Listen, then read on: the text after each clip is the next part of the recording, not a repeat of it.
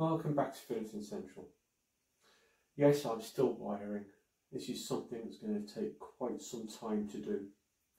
So I'm not going to bore you with the details of how I'm wiring at the moment. But what I am going to do is I'm going to show you a new project that I'm doing here on Furniture Central. This turntable, which is going to sit over there by the window. It's also something that needs to be done before I do the next section. So, while I'm doing the wiring, you sit back and enjoy part one of a turntable build. Enjoy.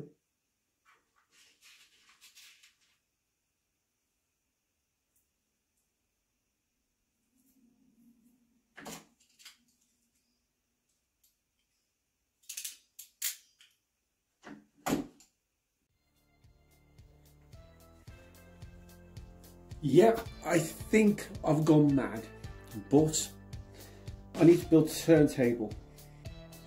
So I think the first order of business is let's start taking this apart and then see where we go from there.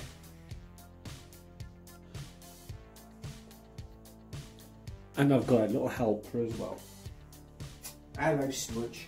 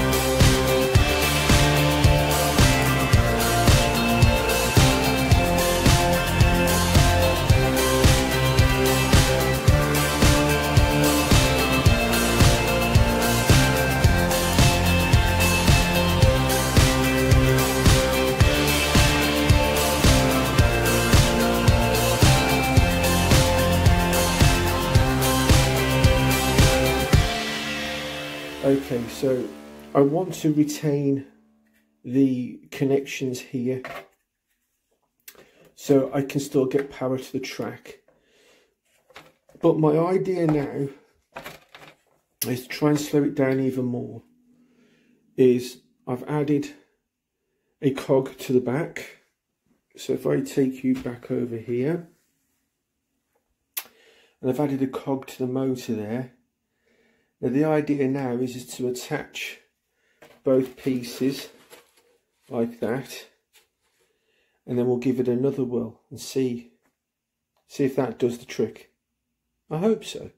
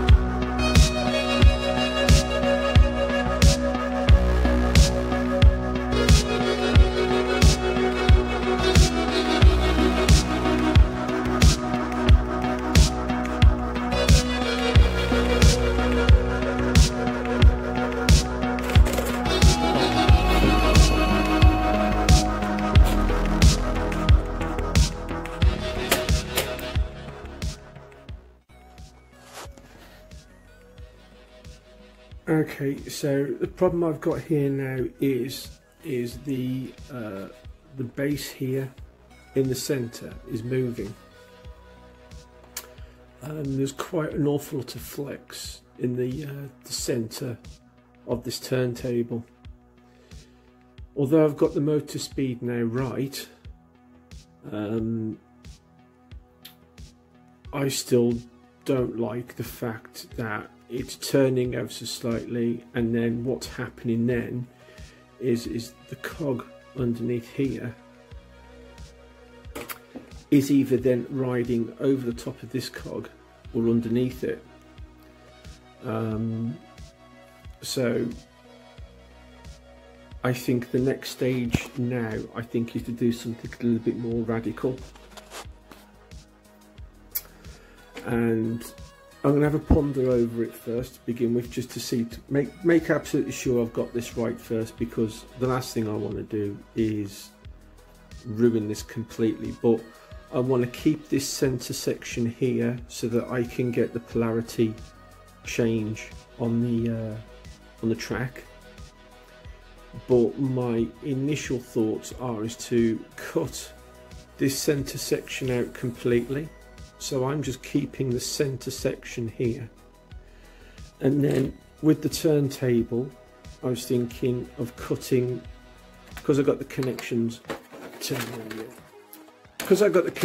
here, I'm thinking of cutting it there and here as well. So I'm just retaining the centre section. Then with the dapole kit that I bought recently, I'm thinking of doing it so that the dapole kit sits like that. I've temporarily glued one section together just to see what it looks like. But the initial idea is to do that and then make an entire new base for the turntable so that it is angled upwards like this, to follow the profile of that. So where I've got these bits here, which the wheels for the track run on, I was thinking of setting in here like that. And then where I've got the original ring here, I'm thinking of ditching that all together and using an actual piece of track. And the ring will be larger as well. So that's my initial thoughts at the moment. I'll get back to you when I've thought this out properly.